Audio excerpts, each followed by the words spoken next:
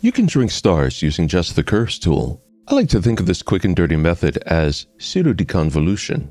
I've mentioned in the past that sometimes I opt not to deconvolve stars in my compositions. I might like, for one reason or another, the appearance of larger stars, especially if there aren't too many stars in the image and they won't predominate. Used judiciously, they can help balance darkness and add to the character of negative space. But I came up with this way to quickly get a sense of what deconvolved stars would look like if I wanted to test that in the image before deciding on deconvolution or not. It's a very straightforward process, and I'll walk you through it. Now, to do this process, I've taken that picture I made a couple weeks back of the Sol Nebula, run spectrophotometric color calibration on it, and then StarXTerminator. After StarXTerminator was run, I separated a star plate using StarXTerminator. These are truly deconvolved stars, and I labeled that plate Star BXT, and then set that plate aside. I then undid the edits on the primary plate, that of the nebula, backing up through star removal and through the StarXTerminator, back to an almost virgin tableau where only the spectrophotometric color calibration had been run. At that point, I ran StarXTerminator again in order to extract stars that had not been deconvolved, and then I labeled that plate Stars No BXT. Then, using the histogram transformation tool, I stretched the light curve on Star BXT, and then ran the exact same histogram stretch on the Stars No BXT plate. This gave us nonlinear star plates with deconvolved and non-deconvolved stars, which with we could test how effectively we could sort of cheat at deconvolution using the curves tool. Again, this isn't real deconvolution. This is kind of a quick and dirty cheat, something I do with a clone image when I'm wanting to test various degrees of deconvolution over a star plate for composition purposes. On the desktop, you see the deconvolved stars in the plate below, and the non-deconvolved stars on the plate above. So now let's get about some pseudo deconvolution. I'll just open up the curves tool, and we'll set about that purpose. It's quite easy. In the lower 20% of the curves tool, we grab the curved line, drag it down 30 to 50% so you see the brightness of the stars receding and more black space in your star plate. Then about a quarter from the top right, again grab the curved line and realign the curve up there with a central diagonal. This will keep your upper brightness level, but lower the contrast near the black point, and that will have the effect of tightening up any radiance around the stars. Unfortunately, it's not a perfect solution. It won't make the stars look more tightly focused, and it may dim out the dimmer stars. There is a way to compensate for the dimming, and I'll show you that in a bit, but it will dim out the dimmer stars. Frequently though, that's not very important. Often, when we're composing images of nebulae, we try to minimize the presence of stars to help the nebulae stand out. So we go ahead and mute out some of those dimmer stars anyway. Otherwise, some nebulae would be predominated by literally thousands and thousands of stars. So I'm just going to finish realigning the upper quarter of the curved line with the central diagonal. That's the lower left corner of the upper right square, right here.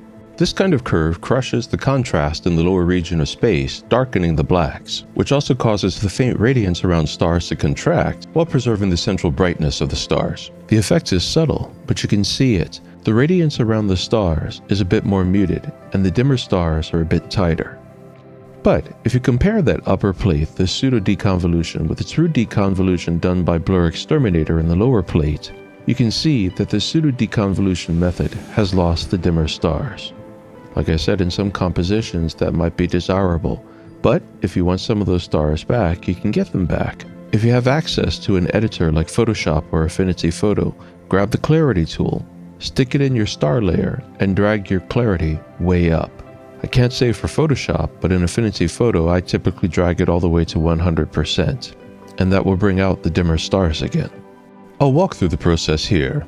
This is our non-deconvolved star plate. I'm going to do a quick pseudo deconvolution using the curves tool. So, down near the bottom of the curve, near the lower 20 to 25%, I'll grab the curve on the master channel, which affects both luminance and color, which is very important when doing this technique, and I'll pull the curved line down into a slight -C. Then I'm going to level off the upper right quarter of the curve, even with the lower left point on the square. As noted earlier, this crushes contrast in the lower luminance range, thereby darkening the space. And the light, which is the outer part of the pixelation of stars as well as their hazes, will contract as a result. And by leveling off the curve near the upper right, we restore the brightest parts of the stars to their full brightness, and that's what creates that pseudo deconvolution effect. Now, to compensate for the loss of those stars, I'm going to open the clarity tool. And in this case, I'm going to drag the clarity all the way up to 100%. Now, I'll just turn the layer on and off, and just keep an eye on the tableau. You'll see the dimmer stars further dimming or disappearing when I turn down the clarity tool, and returning when I turn it back on. So how effective is this pseudo deconvolution technique? Well, let's take a look. The bottom layer is the Sol nebula from which I extracted the star plate. Above that, labeled Star Test 0 Deconvolve, are the non-deconvolved stars. The next layer down is Star Test. Those are the stars that I pseudo-deconvolved by using that curves trick. And below that is the Star BXT layer. Those are the stars that have been truly deconvolved using StarXTerminator. Now here we see the entire image with the non-deconvolved stars. Let's switch that out and take a look at the pseudo-deconvolved stars. You can see the stars are definitely tighter. They're not truly deconvolved, but they are definitely tighter. Let's take a look at the deconvolved stars made by StarXTerminator. StarXTerminator. There really is no comparison. They are nice, tight, pinpoint stars, and very beautiful with just the right amount of radiance around them. One of these days, with enough experimenting, I will figure out how to emulate that. I've gotten close. Very close, actually, but it's too complicated a technique to be considered a quick and dirty deconvolution emulation technique. Let's see how the three variations of stars look up close. Here you see the non-deconvolved stars over and around the spires of the Sol nebula.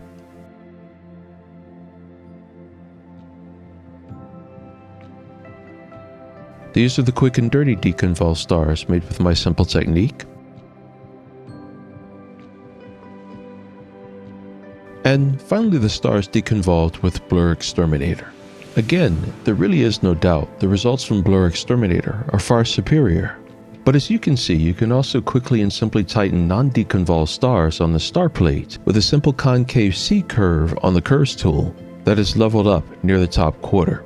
And by elevating the clarity tool, you can bring back many of the stars that are lost with that simple, quick and dirty technique. And here are the results of each of the techniques side by side for your consideration.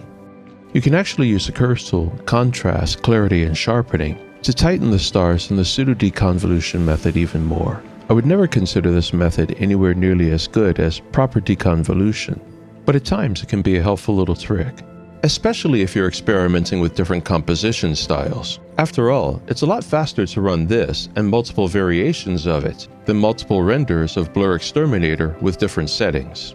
Hope that helps. Now, I think you know what's coming next. Get out there and shoot the sky.